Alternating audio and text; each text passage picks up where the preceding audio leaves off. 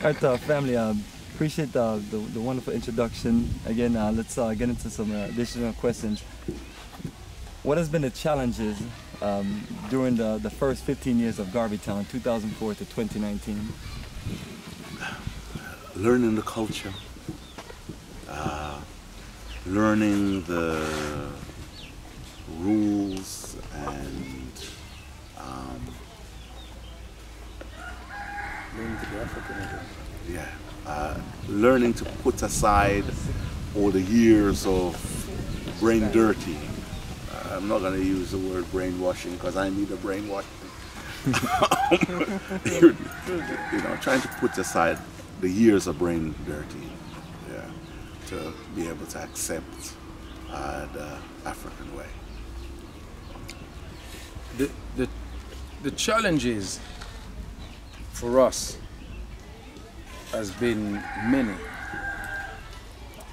In particular, trying to convince other Africans who say they're Pan-Africanists, who say spend their time fighting the states that we live in wherever we are in the world. Because one of the things that the group that we come from never do, we never refer to ourselves as I. You know, it's always we and us. And so we are quite Africated. And what you will hear me use this terminology through the interview. I don't use the word educated because we got a lot of Africans with PhDs and all kind of science, and them I work for the enemy. Yeah? And so to me, they're not Africated Africans. They're educated people that work for whichever state that they live in, or whichever colonial master was the person that helped to encapsulate their ancestors. So we're Africated Africans who know that an Africated African's duty is to do for self and to do for their community. You don't do things that you do just to benefit yourself, because what that breeds, it breeds envy, jealousy, and them something there. You see me I deal with. And so we're not about that. So one of the main challenges was been trying over the last 15 years to convince Africans in Britain, because we live in Britain, to join the project and be a part of it. And a lot of them come, but they can't get over the obstacle that the land don't belong to them. Wow. Yeah, the land issue is one of the main issues. So because we stay there and we do the seminars and things like that with the people, then we sign them up, and then they will say, look, we want to go Garveytown. So they will come to and visit Garadina, and then they will see the land, they don't see nothing, and then what you find, they go somewhere else, and them say them go buy a piece of land, and then them start bill, and then them have problems, and then the Kwaku, can Garadina help me? Yeah, this is a lot. Yeah, this is true. And I've had to get angry with him and say, if them want you to help them, you charge them, brethren. Yeah? You charge them money because them don't want to be part of a collective. So charge, feed. It's a service you have to give them. You're there, you live there. Yeah? So you have to earn money too. So if them want you to do it, charge them reggae. Yeah, you understand what I say? So that has been one of the biggest challenges. Now let me say this. It's not that we haven't had people with money that could have built Garveytown 10 years ago. Come. And this is the truth. We've had 2 set of millionaires wanting to invest in Garveytown. But that investment would have affected the prime objective. And the prime objective cannot be overruled by anybody. Not even the founding members. And to accept money from those people, would have got Garveytown built, would have been alright, but it would have created a problem in the future. So the biggest challenge is to get Africans to think like traditional Africans. That I am because we are, and we are because we are, therefore I am. And that's been one of the biggest challenge. And so, as I said, we just give thanks to those that's come. But as we said earlier, not before time. Excellent.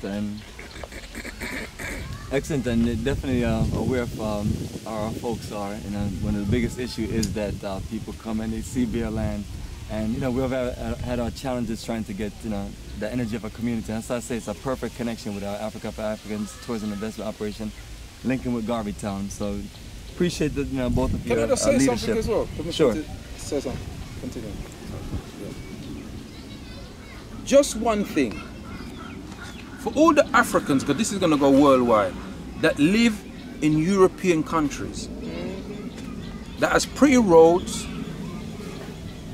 excellent trains and undergrounds and subways and tall building and all these pretty things. Most of the European destinations that you live did not belong to those Europeans. Australia didn't belong to them. Canada never belonged to them. North and South America never belonged to them.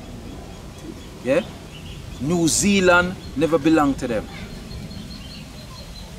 But their founding fathers and mothers, when they went there, it was just bare land them say. Nothing ever did as full of TP. Because the great civilizations that was there before, the Mayans and the Olmecs, had gone.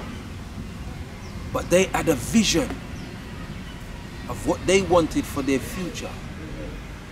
So when you come to GarveyTown, come with that vision of what you want for the future of your descendants.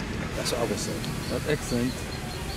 Let's go into some more questions. What is the projection of how GarveyTown will work in the next 5 to 10 years, and what's the plan to build the roads? GarveyTown, over the next 5 to 10 years, we plan to have 150 families here within the next 5 to 10 years from the diaspora. The plan is for those families to develop a business center that will create work for our members, yes, and generate income for ourselves and the local community. The plan for the roads, as we develop, there are taxes that the businesses pay to GarveyTown. And those taxes are used to develop the sites, to pay for infrastructure. GarveyTown company, it's all its surplus that is not needed for further development is used in the putting in of infrastructure for the community. So that's beautiful plan, beautiful plan. It's kind of similar like how the government is supposed to do, you pay taxes and they build the roads, but sometimes we question how that works. But that's why I like the energy that we have, because we're responsible to doing everything ourselves. Yes. And this one is a little tricky. Now we have, when we get our GarveyTown shared agreement, is that the only legal paperwork we get, or is something submitted to the Lands Commission? Right. No, not to the Lands Commission. What happens is there will be a document. The lawyers will draw it up. The document has to be drawn up depending on the citizenship that you're coming with. There's certain countries where we have to have special agreements because there are drawbacks in their citizenship laws. Yes. But each of us will get a document that will then be signed by the family that gives us the rights to be here legally. These rights extend beyond the Lands Commission, beyond the European law that is now used. It is the traditional law, yes, and it supersedes the European written law, right? The Constitution is based on the concept of land is the property of those yet unborn, and this whole thing is based within that. It is thing to link two parts of a family that was separated by history.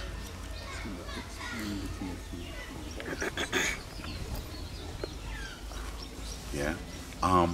So in African culture, when you leave one community and you come to another, you go and you present yourself to the king, the chief, whatever you want to call them, yeah, the head person in that community. You pledge allegiance to the community. You pay gratuity to them. They give you land to live on, land to farm on. When you make something, yes, you grow yams, you pick out some of your yams and you take it, Nana, here you go. Yes, you constantly think, if they have a need, they come to you. Yes, right? And you settle within that community, and your rights to be there is on that basis. Case in point is the Ga in Accra. They came here a couple hundred years ago, right? They were given the rights to be here by two groups of people, one in the Abri Mountains and one at, the name of the place has gone out of my head. It might come back. Now, when you get land from the Ga, if you buy a piece of land in Accra, the Ga don't own the land, right? They are settlers on it. So they have to go to the people whose land it is to sell the land. Yes, you would be. And they have to pay those people something. There's a drawback in what they're doing, because the descendants of the people who gave the Ga the land can say, you've breached the agreement, you sold the land. So there's a drawback. So that's one of the reasons why we're very careful to let people know we're not selling any land. You with me? Because we do not want to breach the agreement, so that sometime in the future, you with me, our children or grandchildren or great-grandchildren will be told, oh no, you breached the agreement. We must be on the right side of that. We've been allowed to come and resettle. So let us come and resettle. Yes. Whatever property we have on the land is ours. If you decide you don't want to live here no more, you can sell it to another brother and sister. You're selling the bricks and mortar, not the land that it sits on. The land that it sits on is part of the community. Exactly, and if they find gold in the land, it's for the community. Yes. It's not for any individual. That's good clarity on that. Yeah? And family, what we're doing is make sure we all have clarity so we can move strong with this project. We've got a few more questions. Right? Now we talked about the land prices. Can you explain the reason why we're going to have to increase the prices on the land maybe every 6 months or so? Right. The family wanted to make sure in our negotiations that if we started, whatever their portion of what they get from when we bring a new member into the community, that it bore resemblance to the value of the land at the time when that person came. So they asked us to review the prices every 6 months.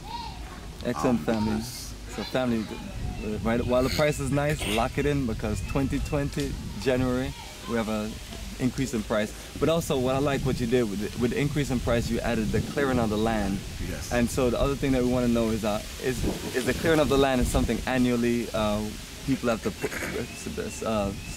submit their money in to get it cleared annually, or is it just? Right. We want everyone to start building as soon as possible. You got 5 years to complete your building, not 5 years to start it. Right, 5 years to complete it. There will be some guys that will be working here, keeping the place livable, so that we don't have snakes and stuff taking over the place. Yeah. But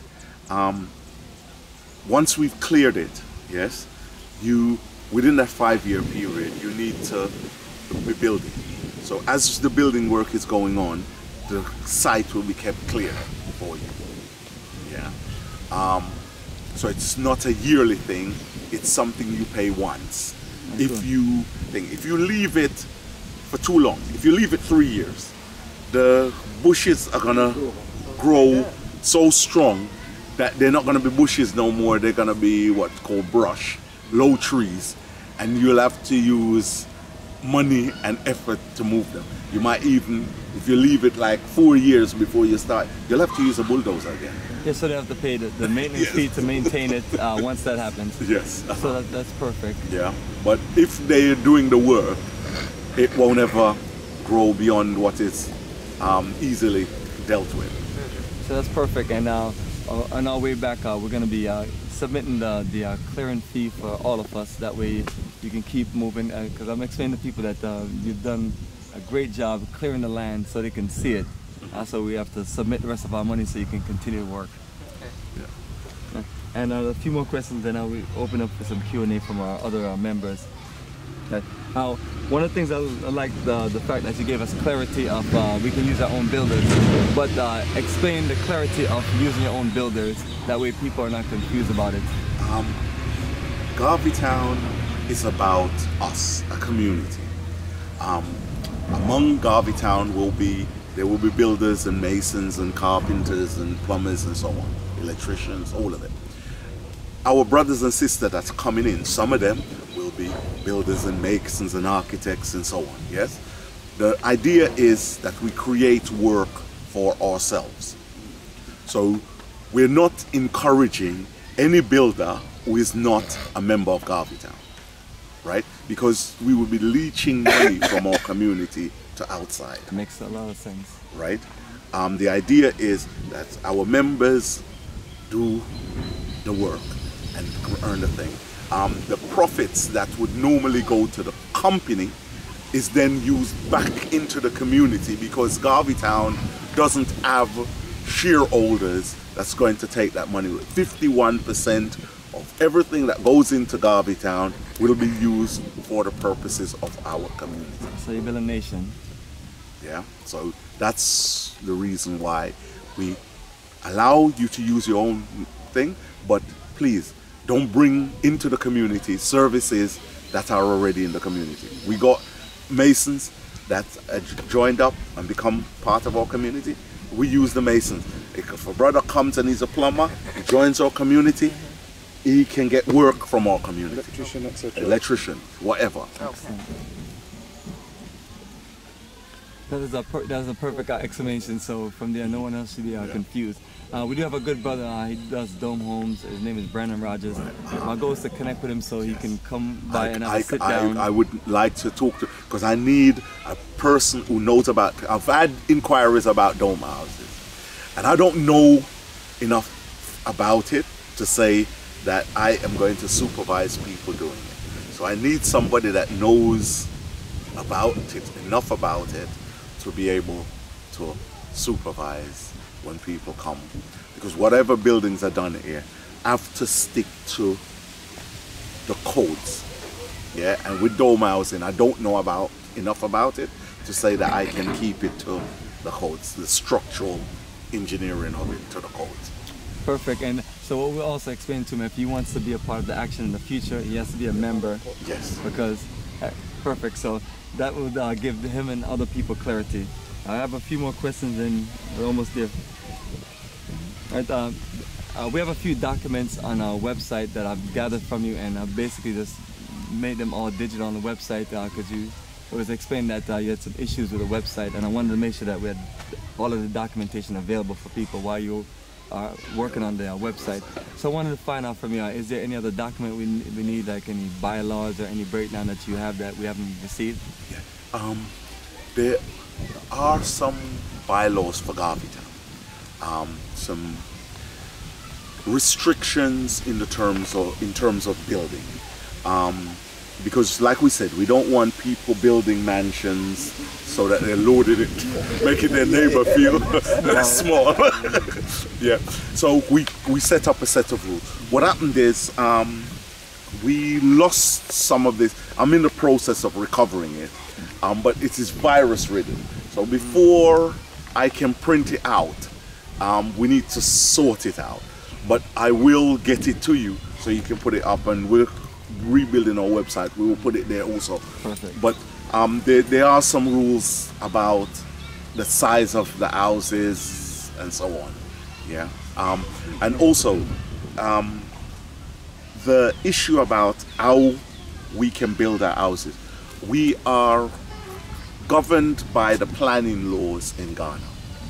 So if when we're building bungalows, we have to be 5 feet away from our boundary. Yes, that's the law in this country, so that you do not cause a boundary dispute with somebody else. So even if a husband and a wife have 2 separate plots, they still can't cross each other's boundary. No, he's explaining that this is a square. That this is a square. You have to move 5 feet. Yes, in any 5 edge. feet Yes. in either side. Yes. That means you won't molest if you and your neighbor have a boundary. They separate you. You can't. The neighbors have You don't have the problem of water that comes off of your roof, doing damage to somebody else's building and causing it. The reason that it was done is to try and create harmony in the community. That's why the government passed those laws. Yeah, and they work. And I think, you with me, GarveyTown needs to stick by them. Yeah. Excellent. I love the breakdown of all of these things, and I love the structure and the rules and everything, and that's what's going to make us move in union.